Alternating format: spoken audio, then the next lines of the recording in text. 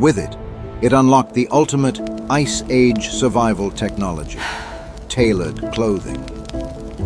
Before the needle, you could wear a hide. After the needle, you could wear a garment. The difference is monumental.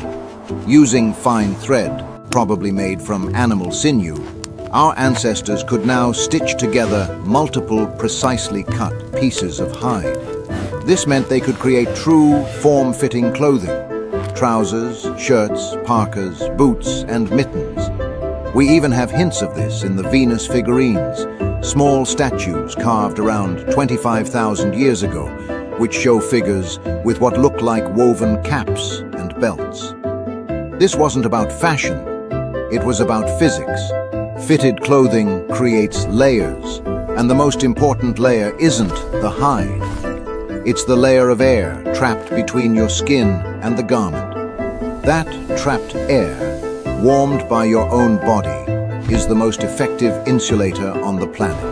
Instead of one drafty poncho, you now had a personal portable shelter. A well-made inner layer of soft leather and an outer layer of thick fur could create a microclimate around your body, keeping you warm and dry. The needle also allowed for a level of craftsmanship that made clothing weatherproof.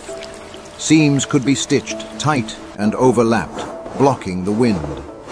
It's even possible they used sinew that would swell when wet, sealing the stitch holes and making their gear water-resistant, similar to techniques used by later Inuit cultures. Suddenly, rain and snow weren't an immediate, life-threatening crisis anymore.